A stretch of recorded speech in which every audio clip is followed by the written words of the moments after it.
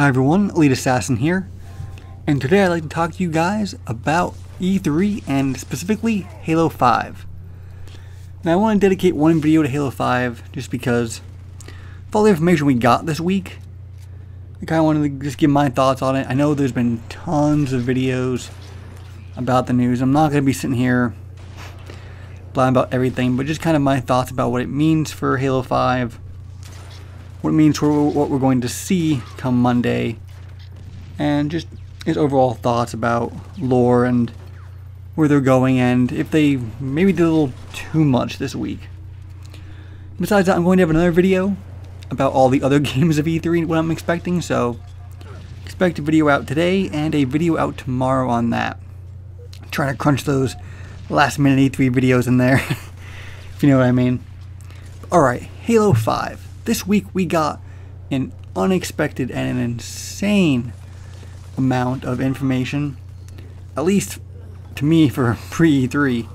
It was quite a bit, a lot more than I was expecting. Now if you know from my video a little bit back, I've been extremely happy with the Hunt the Truth series, and I really do look forward to its ending this weekend. Really, Hunt the Truth was one of the very few reasons I was hyped for Halo coming into E3. I know the campaign was going to be good. We played the arena-style beta, and I'm excited for Halo 5, but I wouldn't necessarily say I was hyped leading up to it. You know, it's funny, a year ago, we were all so excited. I was so hoping that we were going to get Halo 2 Anniversary with a remastered campaign and a completely remastered multiplayer, and I was very put off by the idea of the Master Chief Collection. And it was funny looking back on one of my videos saying that, you know, I didn't know how they can make it work. And it's sad to know that I was right. Because it didn't. It was a lot of work, and, you know, we all know what that was. But, you know, what happened with Master Chief Collection is a very big reason as to why a lot of people maybe aren't that hyped about Halo, or really hyped about Halo at all coming into E3. And I can't blame them. I mean, we haven't seen 343 deliver on a fully functional game yet. Some people might say Halo 4 worked, just had bad settings. Not true. I'm going to deduct points for the file share system being broke for a while, because it's worked with every other Halo game we've had at launch. Maybe not worked 100%, but at least it was there functioning. You know, they've been known to release the game without everything working 100%.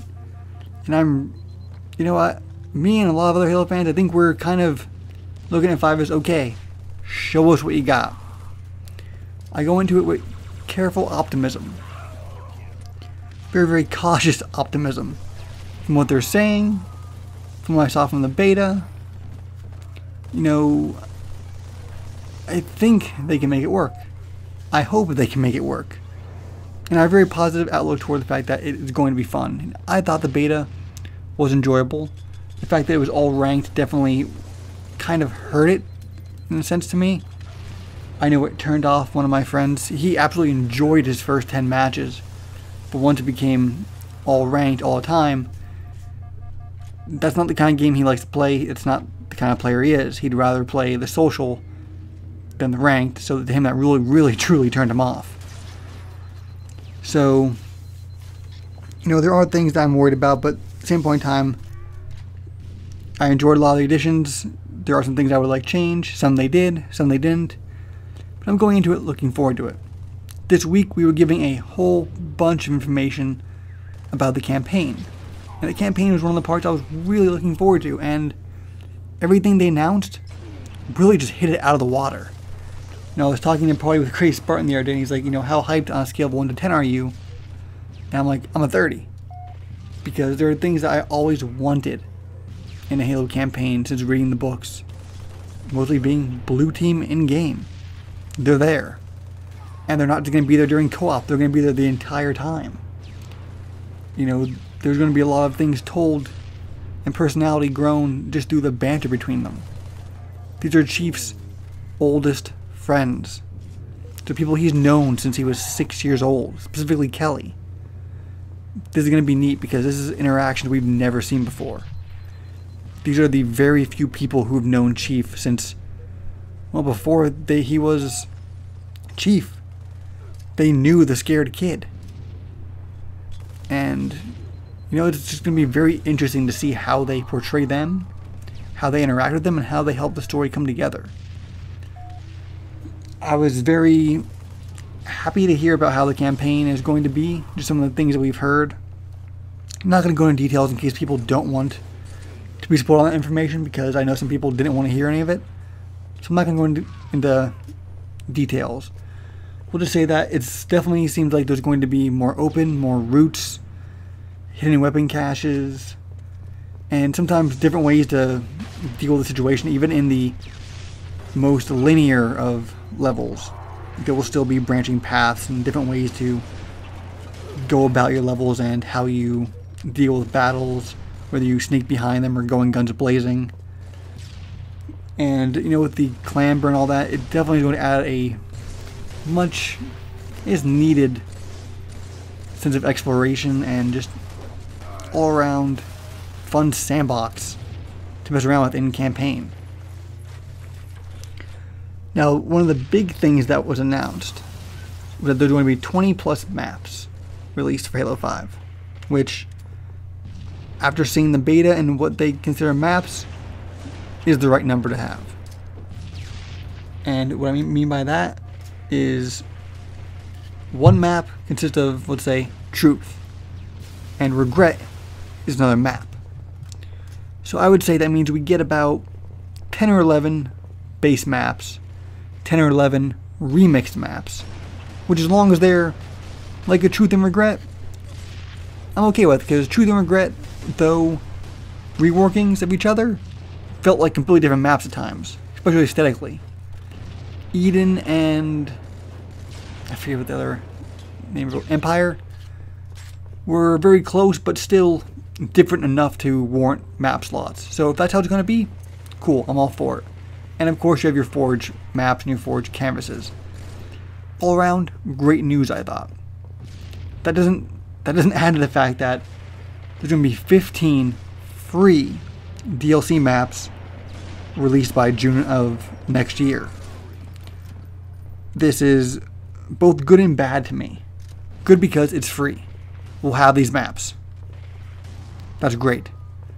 It specifically said map DLC was free. Because if they want to make armor sets and skins and charge for those instead of maps, I'm all for cosmetic stuff being some of it being, you know, bought. That, to me, armor skins, weapon skins, might actually generate more money than a map pack would, because people like the cosmetic stuff. As long as people are going to be playing, that could bring in a decent amount of money. And, you know, having free DLC maps means people might get tired of Halo 5, but hey, when the DLC comes out, it's free. Why not pop the disc back in and give it a shot? It'll bring people back, at least for a little bit, every time they release a DLC. Why it worries me? 15 by June. I want my Halo 5 to last a little bit. Halo 4 had a very short-term longevity plan. It didn't have longevity. The DLC ended in about June, and that was going to be it, except for the championship bundle we randomly got and luckily got. But the support of the game died really quick. I'm hoping for Halo 5 we don't see that. I hope that maybe there will be more DLC planned, and if, you know, the player base stays with their free maps and they're getting good money maybe off of armor skins and stuff like that, maybe they keep giving us a few more free maps. If that's the case, I'll be happy. If we just kind of get 15 and that's it, well, we'll see how the community does after that. But all in all, the information we got was much more than expected, and definitely makes things look bright. You know, the free map thing definitely looks good for Halo. It looks like they don't want us to be divided in a player base, because a big complaint of the fan base is, hey, I paid for these maps, I never get to play them. That's not a worry anymore. I just really hope that what we see at E3 still blows us away. Again, there's a lot of cautious optimism when it comes to 343 and how they handle Halo. We'll have to see. You know, there's a lot of communities of Halo, and that's one of the great things about Halo is how diverse the communities are in this for this series. You're never gonna make people 100% happy in any one community, but it looks like they're definitely trying. I'll give them that. The lore fans, like myself and a lot of people, will love the additions. I hope they can get over the hump that Halo 4 had. Because if you weren't a book reader, specifically of the Forerunner saga, Halo 4 was rough to understand what was going on, who the librarian was, who the didact was, if you didn't go out of your way on Waypoint to watch the terminals. It was a bit to overcome, so I hope they introduce Blue Team and try to make people understand what's going on a little bit better in-game. But overall, I think they're going down the right path of this game. I know for a lot of people they're going to have to show up, you know, go big, and have a very strong launch to show people and get some hope back in Halo and in them. The way it's going, things are looking up. Good decisions on what they've announced for the most part so far. A big gripe from Halo 4 is also being rectified. Flag drilling is back, just announced I believe today. That's awesome. But they're keeping the flag number they added. So we'll see how that works. Overall, I think there's reason to be optimistic going into E3 with Halo, reason to look forward to it, and reason to be excited.